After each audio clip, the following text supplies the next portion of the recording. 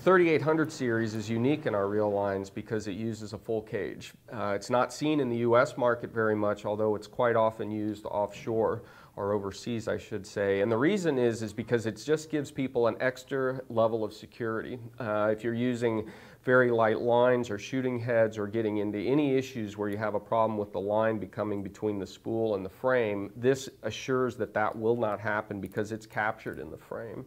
The other reason we went after it with a 3800 series is from an aesthetic point of view and a durability point of view, because you have a full cage protecting the spool and the reel. The 3800 series uses our tripod drag system, just like our 4200 series. So there's 3 floating pucks underneath the rotor with another round disc on the top that captures it. It's very smooth and it's a 1 revolution drag knob. The spool is on an independent hub that's anodized with an O-ring pop-off.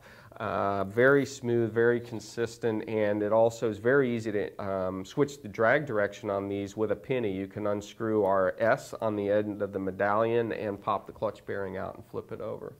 The other thing that we're exploring and we're using is carbon in our actual spools. The reason that carbon, just like in our fly rods, is a valuable material to use is because it's very lightweight and it's very strong. So we've actually knocked more weight off of the reel and made it even lighter weight and still have the durability and the performance we're looking for. Again, going after a carbon fiber system that allows us to have the strength to weight ratio, again, pushing the limits, because that's what Sage is all about.